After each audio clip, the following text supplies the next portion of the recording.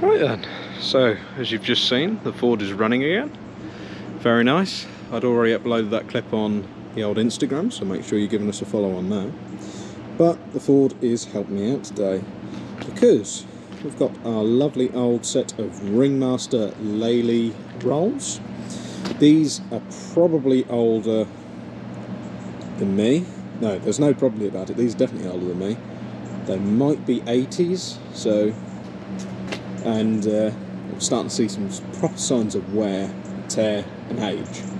So what we've got on the back here is it's a fairly simple, just upright in the middle, fold up, folds up in the air.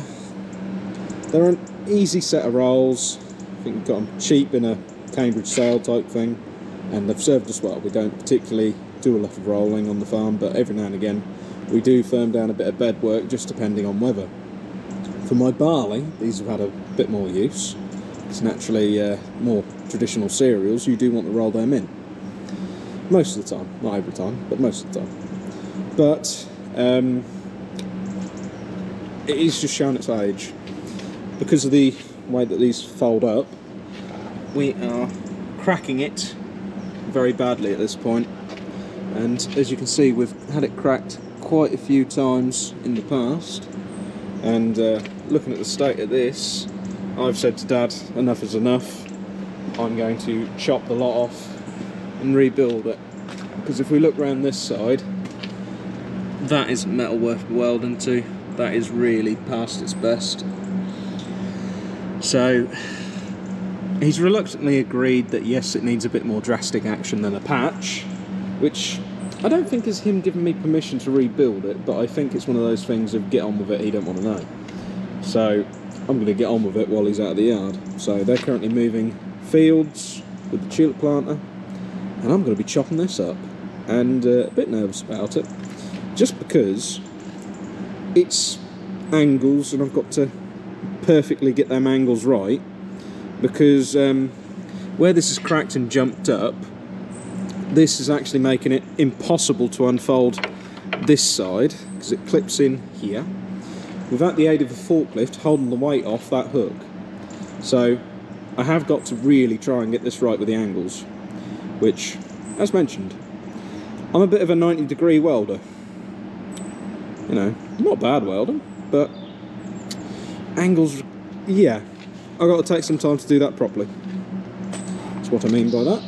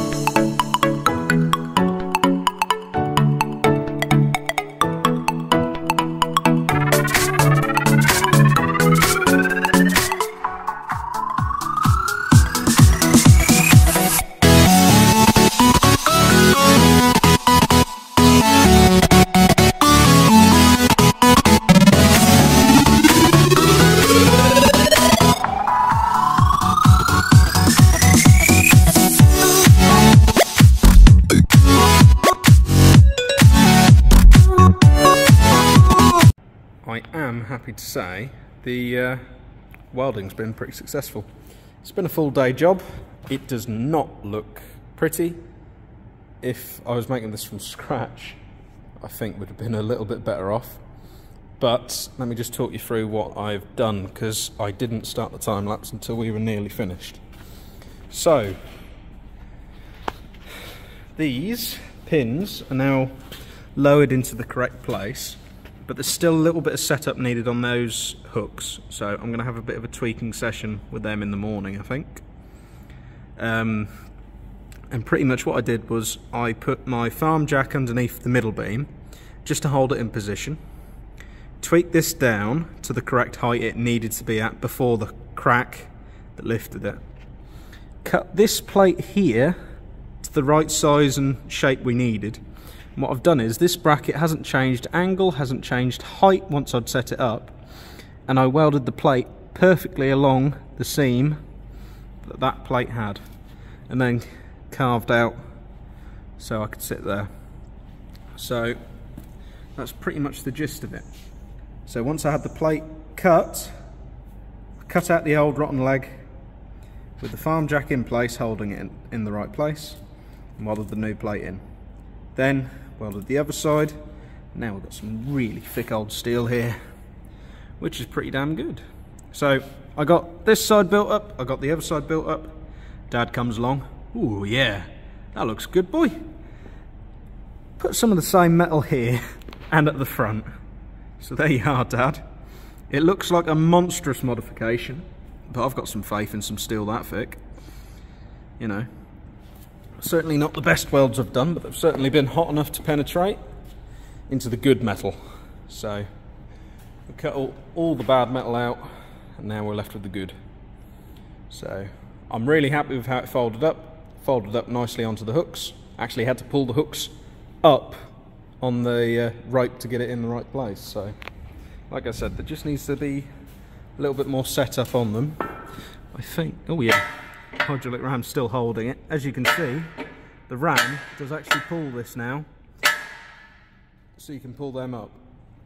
So I just need to tweak them just a little bit, because they don't quite pull on the rope nicely.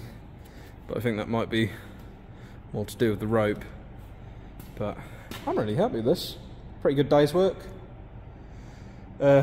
Did do something else which I'll show you probably tomorrow.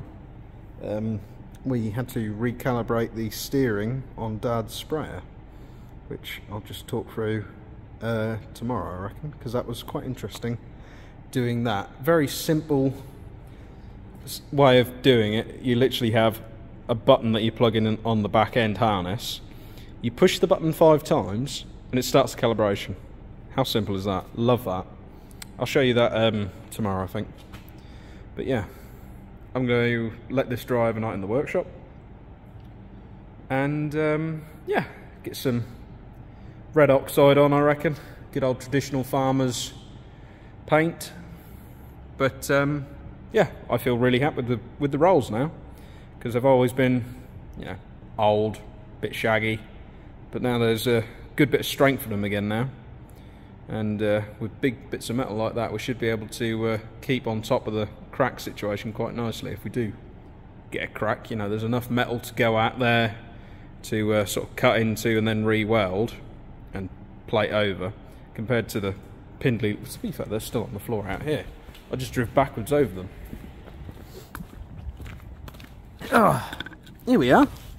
There's the old leg, and there was a thick old steel rod down the middle, but it was kind of useless because it was welded to the top but not at the bottom.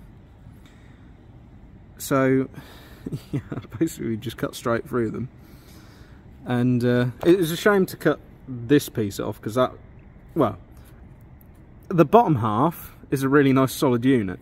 You get above here though, and you can see where that's just completely rubbish.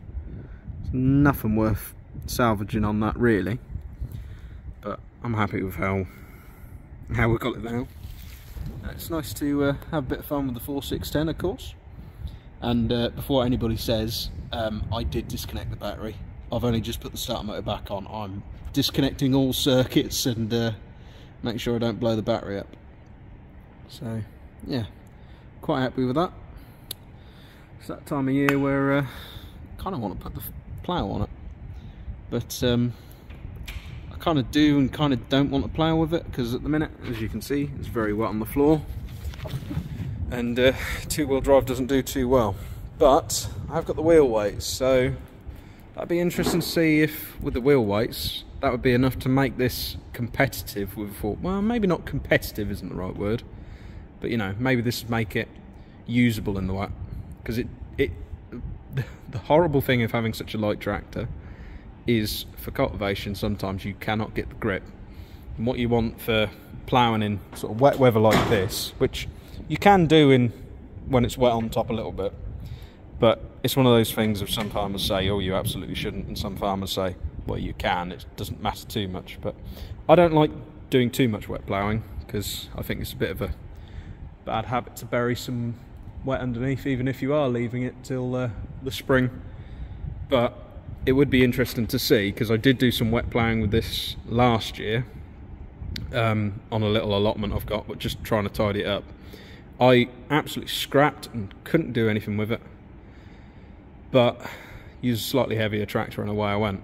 So I would like to try and get the wheel weights on, just to see if this actually makes it so I could. But I don't know, I'm rambling as usual, so I shall catch you tomorrow.